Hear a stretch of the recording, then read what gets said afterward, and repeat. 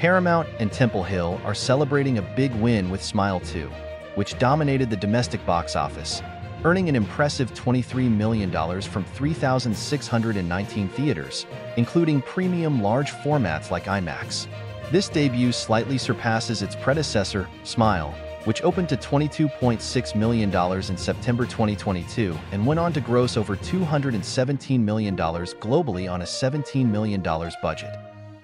Smile 2 with writer-director Parker Finn returning, continues the sinister tale of a malevolent spirit that hops between hosts, all cursed with a menacing grin.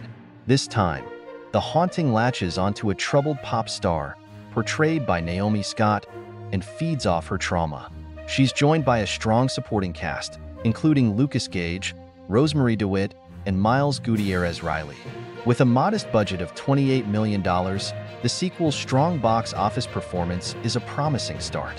Notably, Smile 2 received a B cinema score, an improvement from the B- of the first film. Smile 2 faced competition from Terrifier 3, which opened the previous weekend with $18.9 million.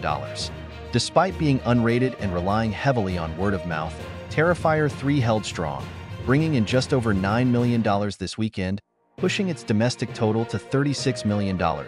An outstanding figure for a film made on a $2 million budget. In second place is The Wild Robot, a family-friendly hit from DreamWorks/Universal, which crossed the $100 million mark domestically in its fourth weekend.